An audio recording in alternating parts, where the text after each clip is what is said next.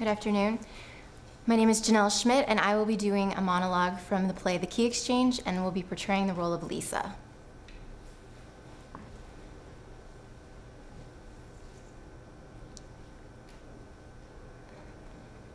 When I was very young, my mother got cancer. And by the time they diagnosed it, it had spread too far to do anything about it but let her die. When she first went in, she told my father that her dying wish was to see her family grow up. So he sold the house and moved us to the city and went through miles of red tape to arrange for a permit to build a sandbox and a swing set outside of her window where she could see us. And every day that summer and in the fall after school, he would take me and my brother there and we would play. When my brother asked why here, my dad said that my mom was in heaven, but that she had a good view of that particular sandbox.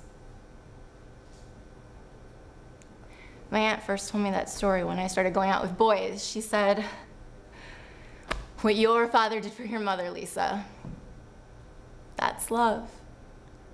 Be smart, Lisa. Save your honor for the man who truly loves you." Well, I mean, it was a long time before I could even give a decent kiss without somewhere wondering in the back of my mind whether or not this guy was gonna sit outside my window for 6 months while I died.